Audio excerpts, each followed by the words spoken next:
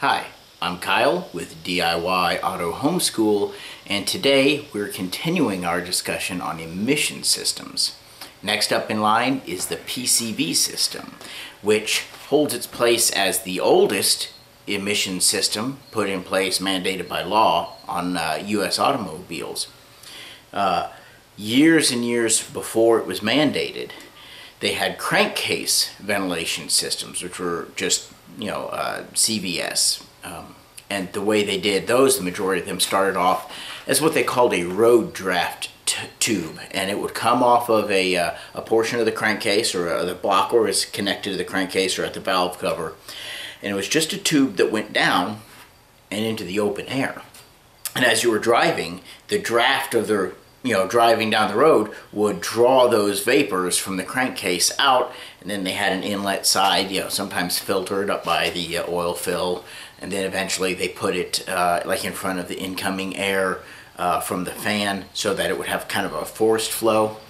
But the need came up, and I believe it started in World War II when they had automobiles and tanks that would have to go through deep water. And they could not have an open tube because they were not traveling fast enough to keep any, prevent any water from just going up that tube and getting in the engine, which would not be a good thing. So the PCV system was created, the positive crankcase ventilation system, and it's gone minor changes since it was first invented, but at its core it still does the exact same thing. So what we're going to do is we're going to take a look on the whiteboard here at the way the system works and walk through some of the logic behind it, and then we're going to look at some of the hard parts so you can understand how they function. So the idea is you have crankcase pressure builds up because of blow-by. Now blow-by or blow-by gases are gases that escape past the piston rings on the combustion cycle of the engine. Now this is a piston here, and these right here are the rings, which they're actually what seal this piston inside the cylinder. And let me see, they've got gaps in them which also lead to it because they compress, and they're what ride against the cylinder wall. You got two compression rings and you got your oil control ring here. But that's one of the hard parts we're going to look at there. This is the piston that actually travels up and down in the cylinder, and gases, partially because of these gaps, because even though you don't want the gaps lined up, it's going to flow down into this open area, come over to this gap, and then this gap. You're going to get a small amount of flow as it goes through here into the crankcase. And the crankcase, it is not designed to hold that kind of pressure. So if you did not have a method of getting rid of that pressure and those gases, they build up and they'll blow out the seals on like the oil pan gasket, valve cover gaskets, front and rear main seal. Those seals were never designed to hold that kind of pressure in. This pressure comes from the combustion cycle, or the combustion stroke, as it pushes past the ring. So it can build up high pressure if it's not vented, and it'll push those seals right out. So to take care of this, we have to send that pressure somewhere. So the best place to send that pressure is right out through the PCV valve into the intake. Now you can't have a straight open, just straight tube from the intake right to the valve cover, which is where they access the crankcase, because the crankcase is the area that surrounds the rotating assembly of the crankshaft, all the way up through the drain back tubes into the valve cover area, all of that. If you applied engine vacuum straight to that with no way of having more airflow in, you would draw a vacuum on the crankcase, and you don't want to draw a vacuum on the crankcase. So what they do is they have a valve that controls the flow under different load and engine speed, and I'll show you in a moment how that works and how that does it, and it will draw those gases out. And so that you don't run this into a vacuum, they have a fresh air side, and this fresh air side comes from the intake air after the mass airflow sensor, and if it's that's on a mass airflow system. If it's a speed density system, it doesn't matter, it just has to be filtered. It could have its own little filter, just come from behind the filter. It would act as any other filtered airflow into the engine. But the reason we have it come after the mass airflow sensor is because even though this portion of air comes down through the tube into the valve cover, through the crankcase and pushes an equal amount of gases out, it is still metered air because it finds its way back into the intake, and that's how you don't get issues of having unmetered air flowing in through the PCV valve, because it is metered, because it comes after the mass airflow sensor.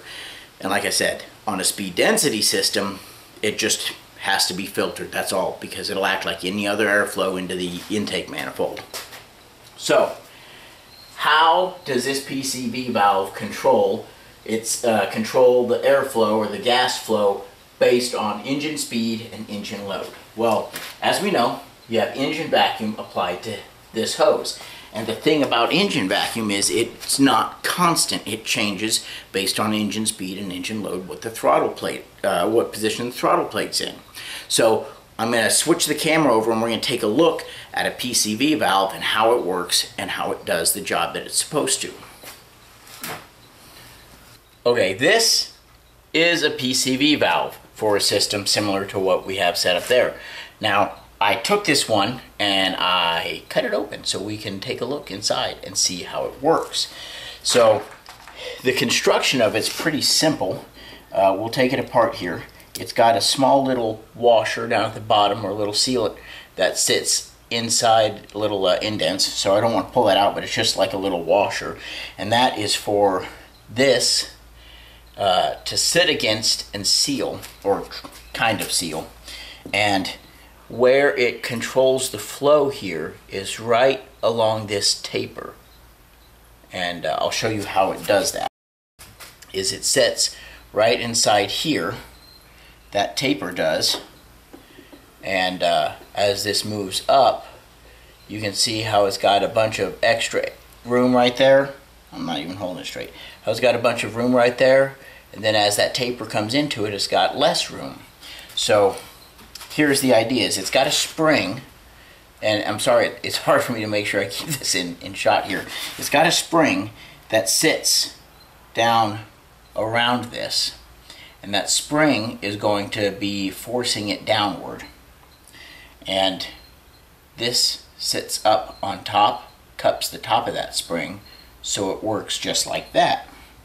Now this sits down inside here, and this kind of, if I can get it back in there. Oh goodness. Let me push this down in there where it sits. These things weren't designed to be cut open. So, as I said, when this sits here just like this, that under spring pressure, that valve is closed, or pretty much closed. It's set down over there. And that's what it's going to be like with the engine off, just sitting there not doing anything. So what happens when we start it up, this side right here is connected to engine vacuum. Now at an idle, engine vacuum is high because the intake valves are still open to the cylinders. They're still trying to draw air in, but the throttle plate is closed. So we don't have the ability for as much to flow, so it pulls the intake into a vacuum as it's trying to draw more air into the engine. So with the throttle closed is when you're going to have your highest vacuum. So when you start this up at idle, it's going to draw this upward, and as you can see, that starts to close that up a little bit. It doesn't have as much of an opening available, and as you hit the gas, you go higher RPMs or higher load, even lower RPMs, but with the throttle plate wide open, the engine vacuum is not as strong, so it loses the battle to that spring a little, and it shuttles this valve down, and now you can see there's more area for the gases to flow through. So at low engine speeds with the throttle closed, idle or deceleration, this pulls this up and it seals it off almost all the way. I'm sorry, it's hard to hold this here. It seals it off, and then as the vacuum starts to drop, it loses the fight to that spring, and it opens this up for more gases to flow through. So one more time here, let me try to show you. This is at a high vacuum state with the engine idle, just started up, or deceleration, and then this is at a lower vacuum state, which is your higher RPM. So looking at this illustration now, you can see how the PCV valve is the controlling factor in this whole system. It is what controls the amount of engine vacuum, or it doesn't control the amount of engine vacuum, sorry. It uses the amount of engine vacuum to control the amount of gases that it flows. Because like I said, at your lower speeds with your higher vacuum, you are not going to have the blow-by gases that you're going to have at higher engine speeds. So once you get up to higher engine speeds and heavier loads are, when you're on the gas hard, you're going to run this throttle plate open, allow more air through, but the engine may not be spinning as fast because it's working harder. That's going to drop the vacuum inside the intake because it's not as hard for that intake to get air into it now that you have the throttle plate open. And that is going, like I said, drop the vacuum, and you'll have more blow-by under load and high engine speed, which is when you'll have your lower vacuum. So when you're going to have more blow-by, you're going to have a valve that's open to allow more to flow through. And that is how the PCV system removes the vapors from the crankcase before they can react with the oil and cause sludge, which will cause damage to the babbitt on the bearings, all of the journals on the crankshaft, everything.